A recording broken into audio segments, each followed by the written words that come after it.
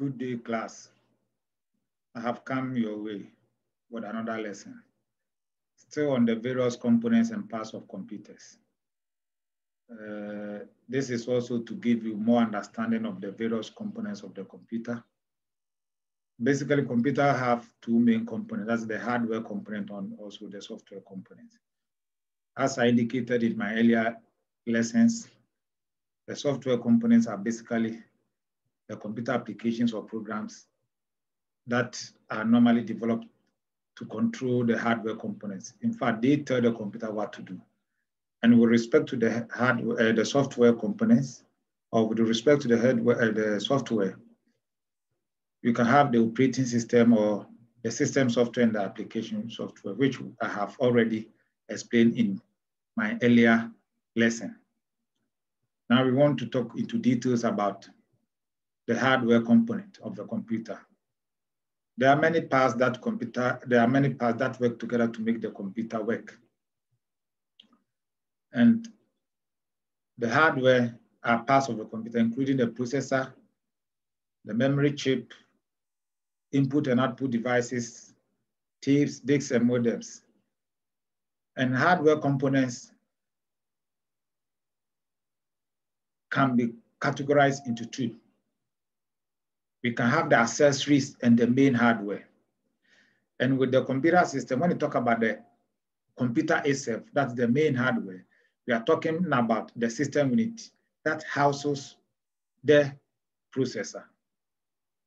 Any other component that is connected to the computer, that is connected to the system unit is called accessories. So all the other accessories or all the other components apart from the system unit are called accessories. And examples are the input and output devices.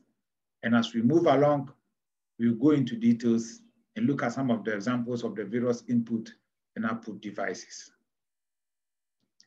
The central processing unit, that is the CPU, popularly called, a typical example is what you can see. That is the popular Pentium.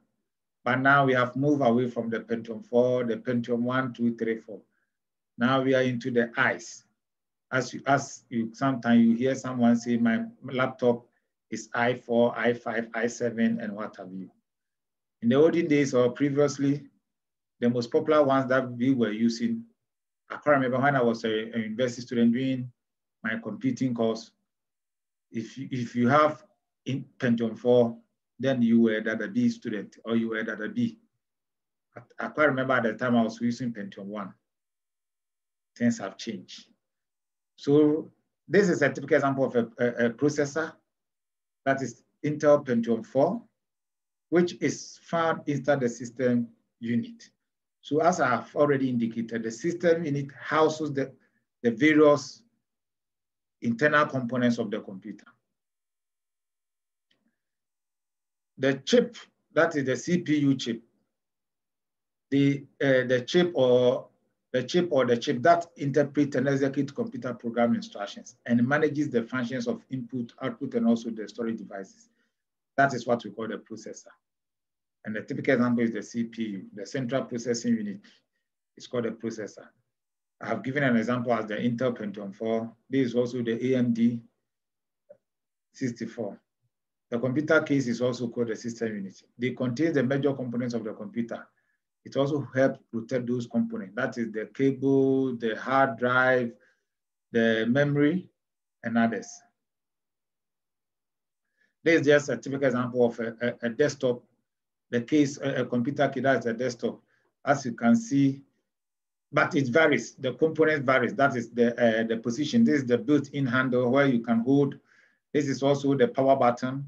This is the drive base where we can you have the hard drive. Where you have the CD-ROM drive, the DVD-ROM drive, the floppy disk drive, which is also here, and also the front USB port. Where you when you talk about USB, we are talking about the universal serial bus port, where you plug in your pen drive, your system unit, your keyboard, your mouse, and the rest. but we'll talk about these things into details. This is just the inside of the computer case, where we have the power supply. This is also the 5.25 inches drive base, the 3.5 drive base here, and also expansion slots. Expansion slots are basically slots within the system unit that helps you to expand the capacity. I mean, the processing capacity of your computer. For example, if you have a memory of maybe 64 RAM or 64 megabyte, you can add on. If you have, if your machine of your computer doesn't have a video card, you can add one. So as the name implies, expansion slot. You can plug, you can slot and also on-slot memory and also video and also audio cards. A monitor, which is a typical example, and I would say it's one of the most popular output device that you can find around. It's a display screen to provide output to the user. It is where you view the information you are working on. There are examples of output device. And the video card connects the computer to the monitor. It is a circuit board attached to the monitor board that contains the memory and other circuitry necessary to send information to the monitor for display on your screen. So for example, if you have a computer that has a default video card, it will be very, very difficult to see videos or to see pictures and on your monitor. It helps. And this keyboard is also another example of an input device. In fact, it is one of the most popular input device. The two most popular input devices is the keyboard and also the mouse. The other, we also have other input devices, but they are not popular as keyboard and also mouse. The keyboard is used to enter information to the computer and also give commands. The keyboard can be equated to the normal typewriter used by those commission of old people that we normally see them around our court. So this is just an example of them. The mouse I have already mentioned is an input device operated by rolling its ball across a flat surface. The mouse is used to control is used to control the on-screen pointer by pointing and also clicking. That is double clicking and also dragging objects on the screen. Once I've mentioned clicking, I want to take this opportunity to explain what we mean by double clicking. Double clicking is clicking the mouse twice on two succession, or clicking the mouse twice on two succession, meaning when you click, you don't leave a space. When you click, you don't leave a space. That is double clicking or clicking the mouse twice on two successions. The touch pad is also a pressure sensitive and motion sensitive device used in place of a mouse. It's normally found on computer.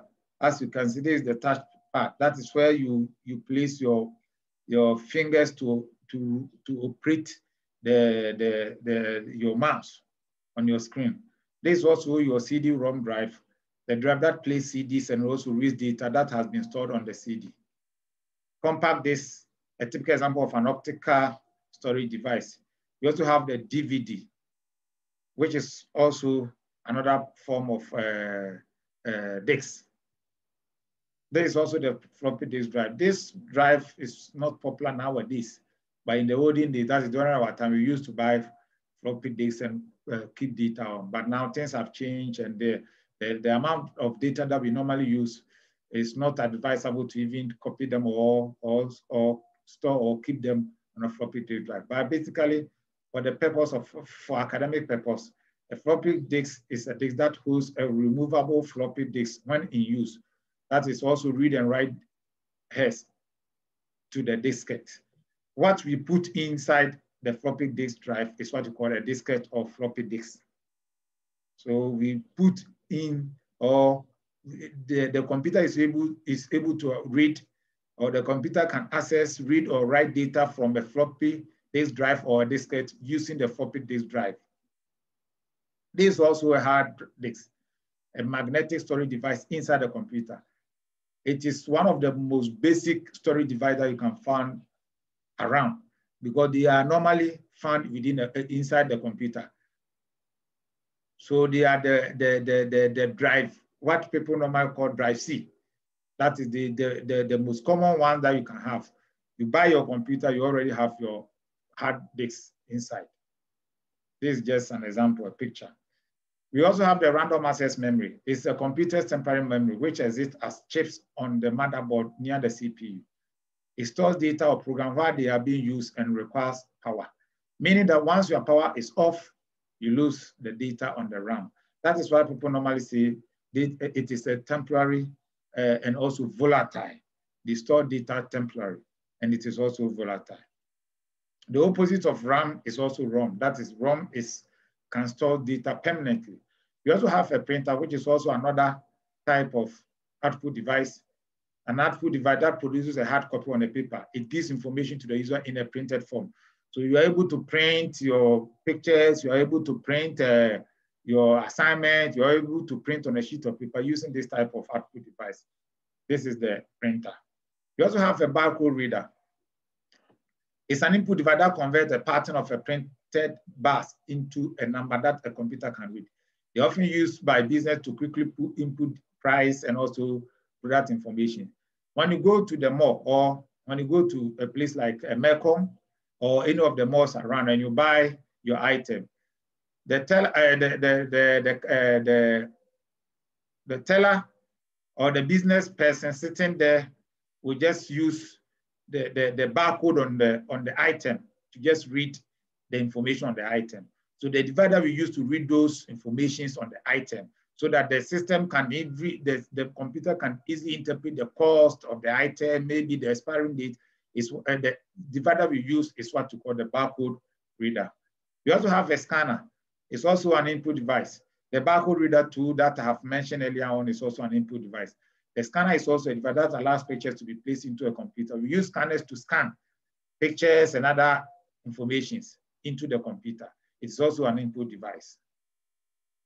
The microphone allows the user to record sounds as input to their computer. And now most laptops come with an already inbuilt microphone, especially the laptops. They have an inbuilt microphones. But if you don't have a laptop with an inbuilt or a computer with an inbuilt microphone, you can also go to the shop and buy yourself a computer microphone that you can use to record. And the microphone too is an input device. This is also a speaker.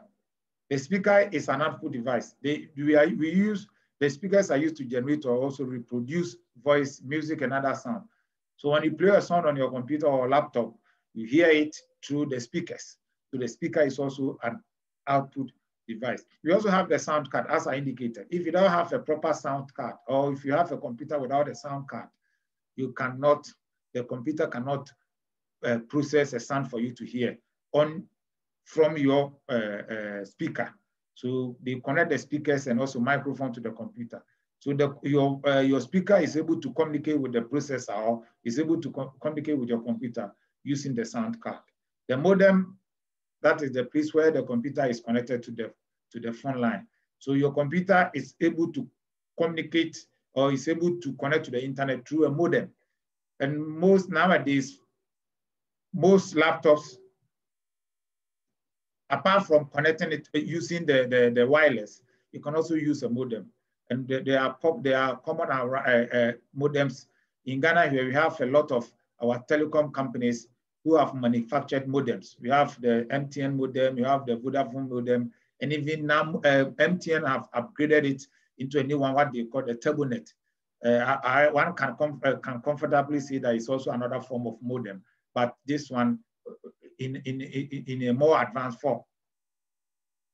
The network card, a circuit board that connects the computer to the rest of the network, usually using a special cables. So if you don't have a network card, your computer cannot communicate with other computers. So you are able to communicate with other computers or through the internet using a network card. But most especially, to mention this, most laptops come with an inbuilt network card. So as I indicated, computer have basically two components, that's the hardware and also the software components. So we are finished with the hardware, but the list of the hardware components that I have given you is not exhaustive. You can also go and look for other hardwares, because I can't remember, I didn't mention plotter. The plotter tool is an example of an output device. Software, they are programmed that tell the computer what to do. It provides instructions that the CPU will need to carry out. DOS, that is disk operating system. These are typical examples of system software. This software connect the hardware with the programs you want to run. And a typical example is the MS-DOS, that's Microsoft DOS. It's a command line user interface. But nowadays, they are not popular. They are not popular. As it was released, that's MS-DOS 1.0 was released in 1981 for the IBM computer. But MS-DOS are not popular now, because now most operating system that we use for our computers is the Windows operating system. There's an interface or a picture of MS-DOS. If you're using MS-DOS, you will not see the pictures or you will not see the interface like what you see on with respect to Windows. There's also Windows. That is a family of operating system developed and produced by Microsoft. It provides a software graphical user interface, that is GUI, used on IBM and other computers. So you are able to see pictures, you're able to see videos on your computer because you are using a Windows operating system. So know the difference between a Windows operating system and also MS-DOS, that is Microsoft disk operating system. This is just an example of a Windows operating system, but this is just the screen, the picture that I'm using is just old.